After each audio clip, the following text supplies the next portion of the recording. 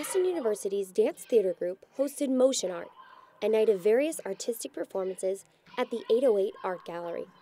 The idea is that art can be performances, not just paintings. We wanted to try something new and performing in an unconventional space, so we checked out the gallery and decided this would be the best place to hold it.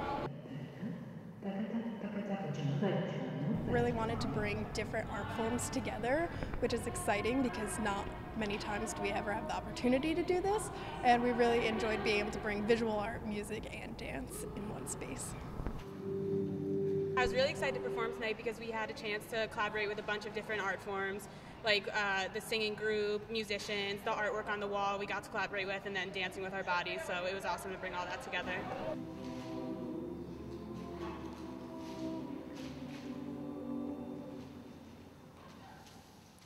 The Motion Art Show included performances by various dance and singing groups. Many of the dances have been rehearsed for weeks.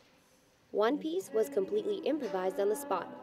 Another was learned just an hour before curtain. So the last piece we did, we had a choreographer come in actually an hour before the show started, and we learned a piece of choreography. It was about 4 or 5 minutes long, and we were really nervous because we had just learned it, but it was awesome. It was really cool, and I think the audience enjoyed it.